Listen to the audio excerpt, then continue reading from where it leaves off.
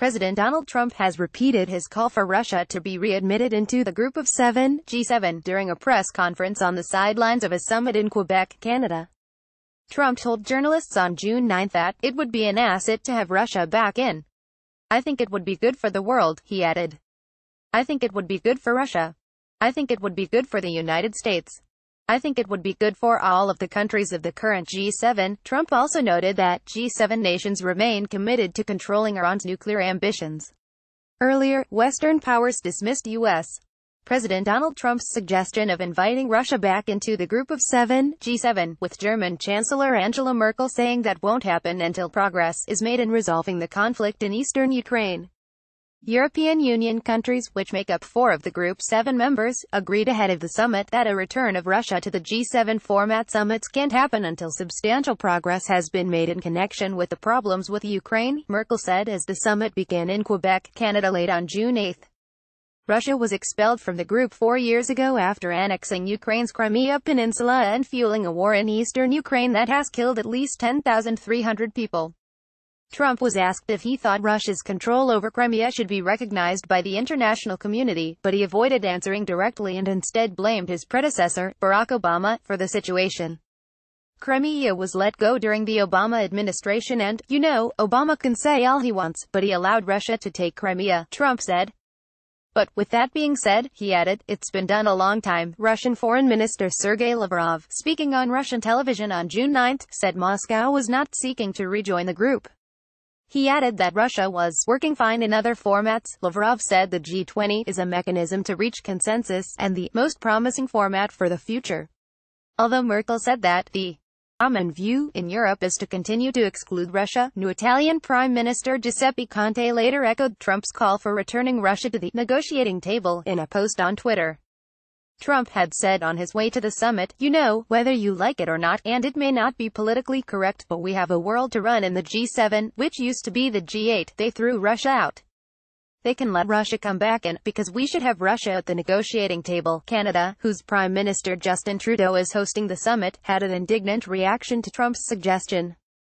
Russia made clear it has no interest in behaving by the rules of Western democracies, Canadian Foreign Minister Chrystia Freeland said. There are no grounds whatsoever to bring Russia, with its current behavior, back to the G7. The G7 consists of Canada, France, Germany, Italy, Japan, Britain, and the United States. Allies at the summit said they were stunned by Trump's friendly gesture toward Russia, especially considering his move last month to cite national security reasons for threatening to impose tariffs on the steel imports of major U.S. allies, in a move that markets fear could spark a trade war. We are very clear that Canada does not pose a national security threat to the United States, Freeland said, calling Trump's move on tariffs an illegal act that it is absolutely unjustified. The wrangling over whether Russian President Vladimir Putin should be welcomed back to the G7 came as the summit opened with the sharpest divisions in recent history between the United States and its top allies on issues ranging from global trade and tariffs to the international agreements on climate change and Iran's nuclear program. EU President Donald Tusk said he feared the deep divisions that have opened up between the United States and its allies may end up unraveling the post-World War II and post-Cold War world order they worked for decades to build together. It is evident that the American president and the rest of the group continue to disagree on trade, climate change, and the Iran nuclear deal, Tusk said when he arrived in Canada. What worries me most, however, is the fact that the rules-based international order is being challenged, quite surprisingly not by the usual suspects but by its main architect and guarantor, the United States, he said. Tusk said he and other European leaders came to the summit prepared to keep trying to persuade Trump, who campaigned for office questioning such global institutions as NATO and the World Trade Organization, to rejoin the G7 group's previous consensus on the rules of trade, security, and other matters. Naturally, we cannot force the U.S. to change their mind, he said. At the same time, we will not stop trying to convince our American friends and President Trump that undermining this order makes no sense at all, because it would only play into the hands of those who seek a new post-West order where a liberal democracy and fundamental freedoms would cease to exist. Many U.S. legislators, both Republicans and Democrats, have also been concerned about Trump's departure from past U.S. views on trade, Russia, and the international order.